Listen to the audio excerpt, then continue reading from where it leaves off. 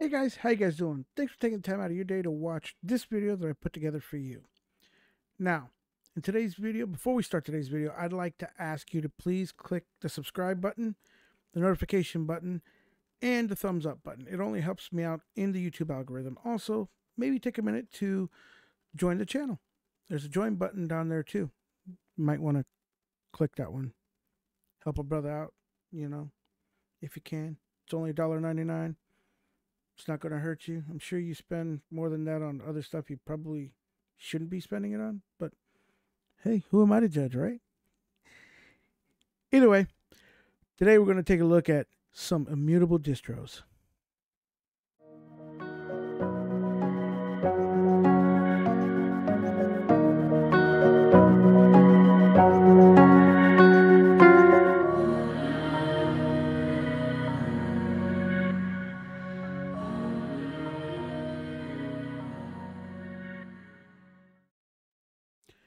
That's right. Today's video is going to be on immutable distros. Now, what is an immutable distro? Well, immutable distro is a distribution that basically is read-only. It comes with a set amount of applications that are run as a base core thing, and when it updates only the user stuff, nothing. Or if it's going to do a complete, it's going to be an atomic update, which is going to update the whole image. And the only way, if you have a problem that arises in it, is to revert back to an older image that was a predecessor to that one when it last worked. So it's not like you can go in and fix the packages, because some of the system, well, the system is read only usually, and the only thing I think that is in most immutable distributions that is accessible to the user is basically the userland stuff, and even then, not a lot of it.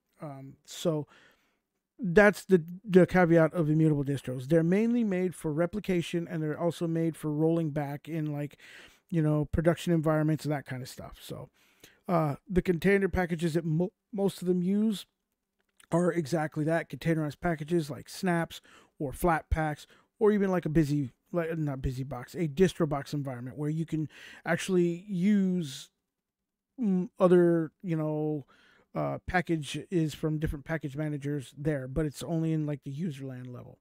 So that being said, let's go ahead and dive into them. The first one on today's list is going to be Vanilla OS. Now, to me, in the list of three that I have to talk about, Vanilla OS by far is, to me, the actual weakest one on here. And the reason why is because it's still a work in progress. It's a whip for sure. It says it's going to be your next operating system, but at the moment, it's not. I mean, it's definitely one of those operating systems that is, like I said, still has a lot of work to do on it. It's very you know youth. It's the youngest one of a lot of them, and it's, yes, it has taken on a lot of work to do it, because it's, kind of being like it's Ubuntu and Debian based, so it's actually having to work with the constraint of a lot of software, stability and stuff, not stability, but porting of packages and stuff like that. So I mean, it's like I said, it's a work in progress. But that being said, it will be rock solid because it's based off of rock solid distributions. So the updates that it rolls out are going to be probably behind, and it's going to be, stable. So there you go. So I mean, it makes the justification of using it that way. And also, it's one of the ones that uses the DistroBox like function for, using your apps, and it has to, because, with snaps being the main thing for Ubuntu, they don't want to incorporate all those snaps and stuff like that into it. It's probably better to use a distro box on it. So that's kind of cool in its sense. Now, as far as I've done a review on it, and it's okay. Like I said, it's still a work in progress. If you have used it, comment down below, let me know. But like I said, it's probably the weakest one on this entire list as far as mutable distributions are concerned. So that being said, let's go ahead and move on to the next one, which is going to be Fedora Silverblue. Now, Fedora Silverblue is a actually wonderful immutable distribution. It is one of the earliest immutable versions that came around of the traditional desktop environment, Linux desktop environment. Um, it ships with the entire system provided. It is also one of those that will, it's kind of based like Android and Chromebook OS and Mac OS in the sense that, it stops a single corrupted file from actually knocking out of place, and it replaces the whole images. It also uses the Flatpak version for your applications. Now, that being said, Flatpaks recently, as of late, has been where they're getting larger and larger, in the sense of usage. So if you're looking for, constraints as to which package manager you want, Flatpak might not be one for storage wise, because I thought the idea was that Flatpaks was supposed to include all of the dependencies in the Flatpak, but lately it's been, you notice where it's been actually downloading the Flatpak and then additional dependencies. So I don't know, it's kind of weird in that aspect. But other than that, Silverblue is actually a pretty awesome distribution. The thing to note about Silverblue too is that it uses the GNOME desktop, and one of the things that you want to do when you install is run the GNOME software tool and do any available updates. Now, understand it's going to update the current packages that are installed at the core level. So, at the core level, but nonetheless, one of the things is it may or may not work. It's kind of hit and miss on it, and that's the thing with these immutable distros. A lot of the stuff that is actually that you would do in a standard desktop, or is just not stable there because of the immutability of it. It prevents those kind of things in the auspices that it's trying to protect the core system, and so basically you're kind of limited sometimes on things.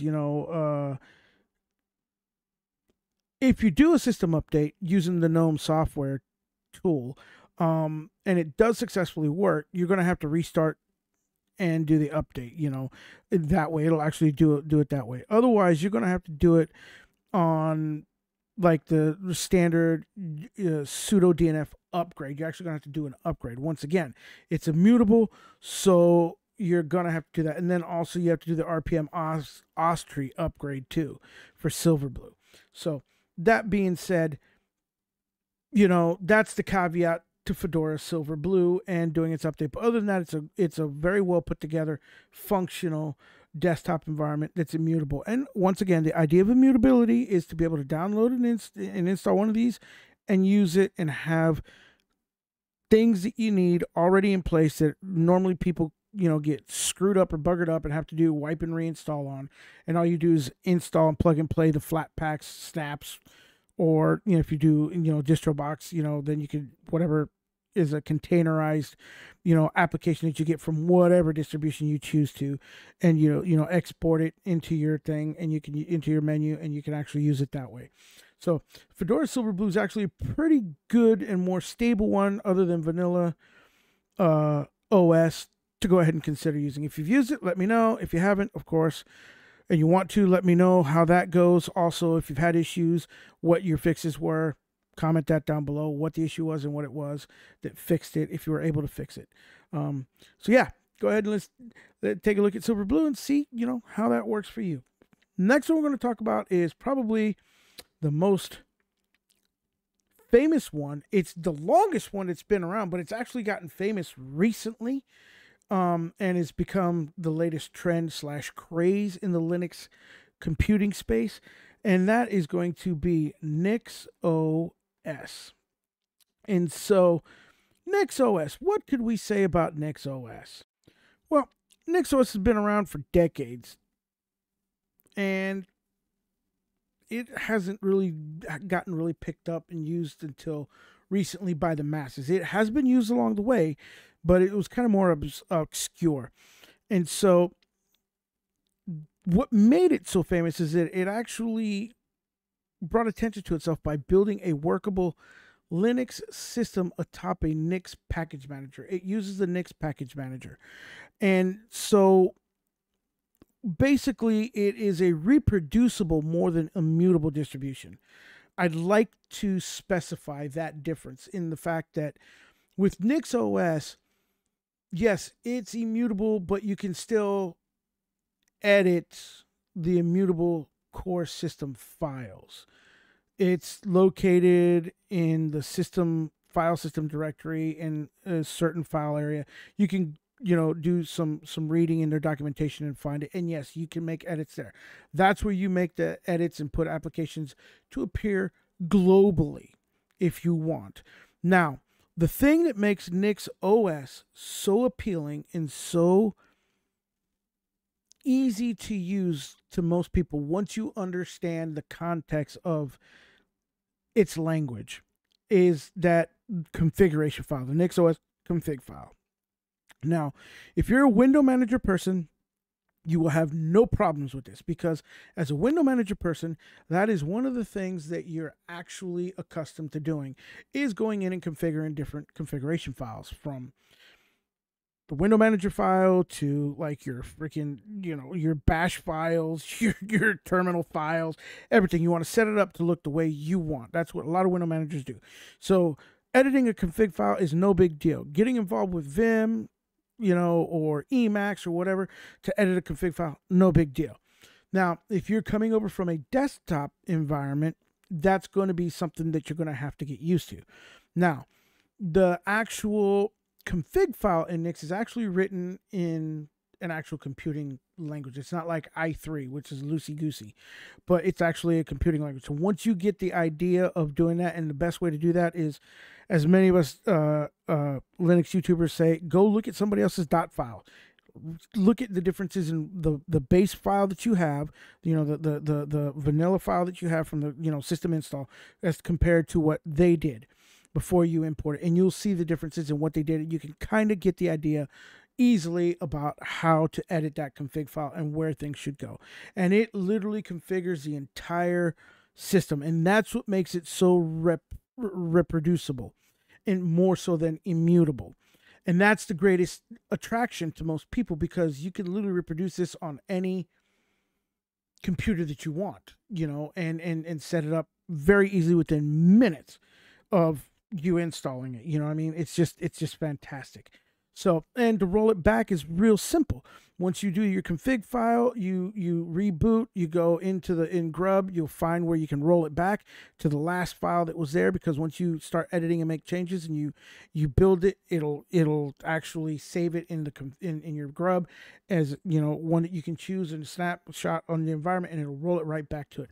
Very easy. It's very popular, very good immutable distribution. To me, it's the strongest one, the most customizable one, even though it's considered immutable, but it's not immutable 100%. It's 95%ish, maybe 98%ish immutable, but because it takes some savvy to get to where it's at, to change the global applications and software and settings there. So that being said, yes, it is immutable, but it's flexible immutable, and it's actually a great distribution. It's one that I would put, to me, as the number one. I haven't done a video on NixOS yet. I've been told I need to. Oglo, I'm going to do it if you're watching this. But yes, I am definitely going to be, definitely telling you that of all the immutable distributions, NixOS is probably the one that most people should use. It is wonderful to use. You can add Wayland onto it. You can put DistroBox on it. You can do all kinds of different things with it. So it's definitely one that if you haven't used, take a look at it. Get into the craze. Use it. Abuse it. Report back, soldiers. Tell me what you think. So that being said, that is a look at the immutable distributions for Linux that are actually worth mentioning and actually pretty decent to use. Now, if you've used any of them, as I said in each one, please comment that down below. But before I go, I'd like to take a minute to thank my Patreons, thank my subscribers. And if you are neither a Patreon or Buy Me a Coffee or a subscriber, hey, click the join button down below on YouTube, or pop on over to Buy Me a Coffee, or Patreon and support me that way. It helps the channel immensely. I can't begin to tell you how much. I really appreciate that, and I'm humbled by it. And you could ask any of my Patreons and my subscribers. I am there for them. I am easily accessed through the private messages there on Patreon or Buy Me a Coffee, as well as Discord. You can get a hold of me on Discord, and I always am there. But either way, peace, guys. I'll tell you to keep doing what you do. Keep on Linuxing. Stay blessed. Have a great day. And above all, I will see you in the very next one. Looking forward to it.